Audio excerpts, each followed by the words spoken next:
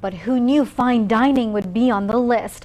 WHAG's Jennifer Lee stopped by a restaurant where they served the lesson on a platter. The story is new at 5:30. The kitchen is hot and ready at LJ's and the Cat Lounge. A large dinner party awaits all young adults. And I was like shocked, like we're going to this restaurant in the limousine also. I was like, oh my gosh. And I've never been to a restaurant like this before. I had experience like at a restaurant like this, but never like a 5-course dinner.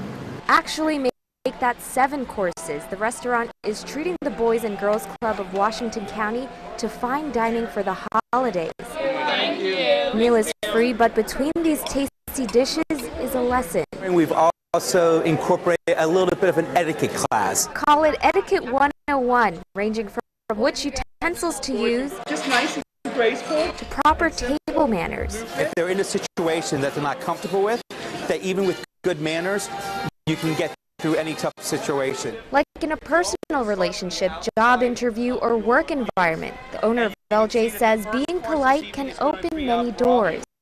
It's about the youth and giving them something back to them and hopefully inspiring them to something greater. Inspiring by investing in tomorrow's leaders. In Hagerstown, Jennifer Lee, WHAG News. G Specialized Limo took their experience to another level by providing the boys and girls with a limo ride to their restaurant.